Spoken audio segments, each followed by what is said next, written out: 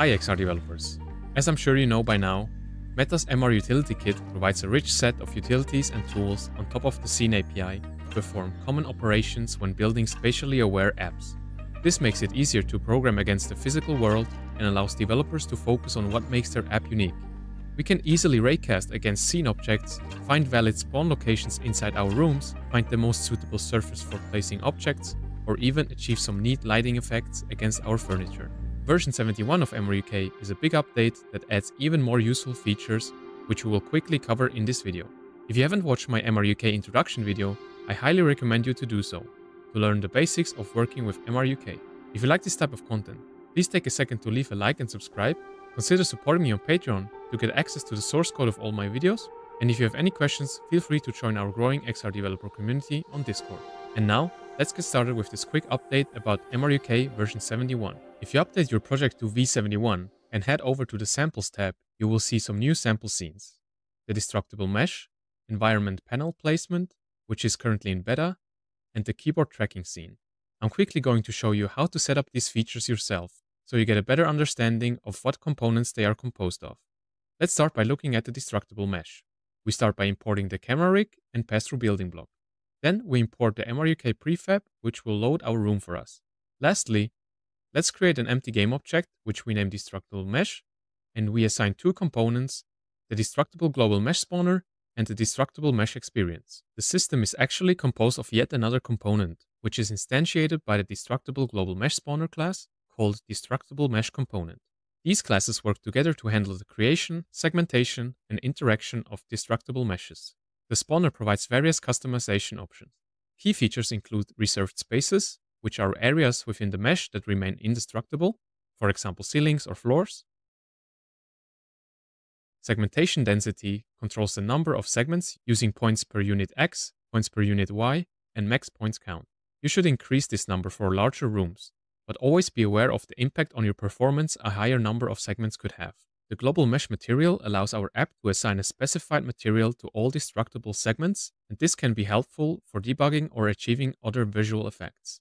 The Destructible Global Mesh Spawner listens to the MRUK room events, and on room load, the start method registers callbacks for room creation and removal. When a room is created, add Destructible Global Mesh is called, which retrieves the mesh vertices and indices from the room's global mesh and computes segmentation points based on the room's dimensions. It creates the Destructible Global Mesh game object per room and adds a Destructible Mesh component class to it. The Destructible Mesh component is responsible for the segmentation, manipulation, and rendering of the destructible mesh. It handles dividing the mesh into smaller segments and managing their lifecycle.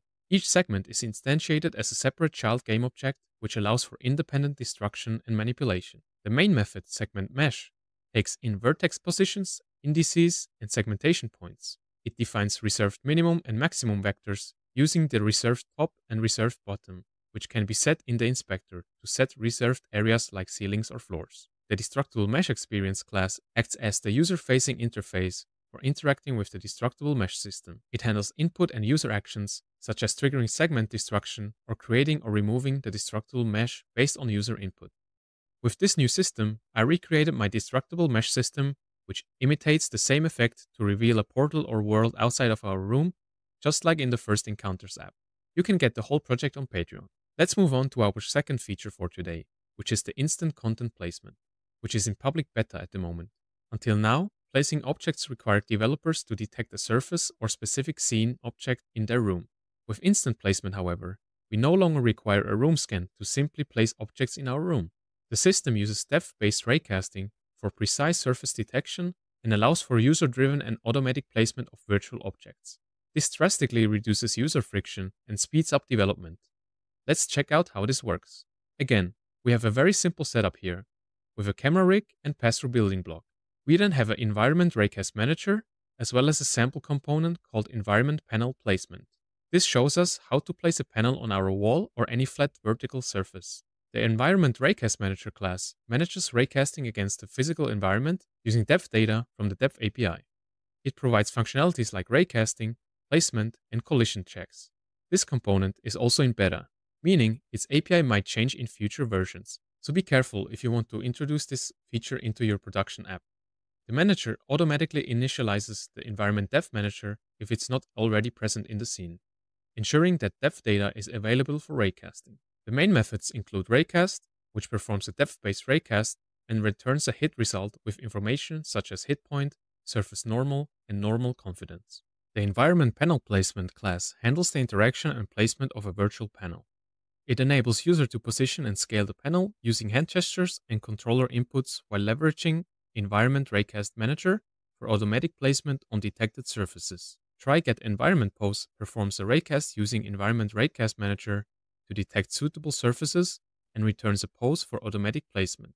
Of course, you cannot only place panels, but any object you want on any surface you want, such as your board game on a flat surface in front of you or a TV screen on your wall.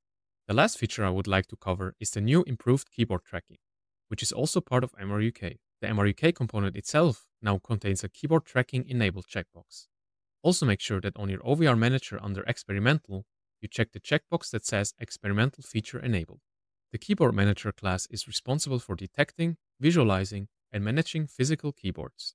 It handles keyboard trackables, visualizes them using a prefab, and toggles the pass-through layer mode based on user input. The class listens for keyboard trackable events through onTrackable added and onTrackable removed. When a keyboard is detected, it instantiates a prefab as a child of the trackable, anchoring it to the physical keyboard's position. It also initializes bounded 3D visualizer component, which uses the pass-through layer to render keyboard boundaries. This visualization aligns the virtual model with the real-world keyboard, providing accurate boundary feedback. Don't forget to call the onTrackable added and onTrackable removed methods from the Unity events on the MRUK component. I created another class called Keyboard Input Listener to listen for keyboard inputs and display the letters on a text field in front of us. You can also find this class on Patreon. Before you can use this feature, however, you will want to go over to your MetaQuest settings and then under Devices and Keyboard, go to the Bluetooth settings and pair your Bluetooth keyboard. After that, you can start the experience with the Keyboard Manager and your keyboard will be detected and tracked by the system. You can see that the user-defined pass-through cutout is following the keyboard. We can also type now and see the letters on our canvas in front of us.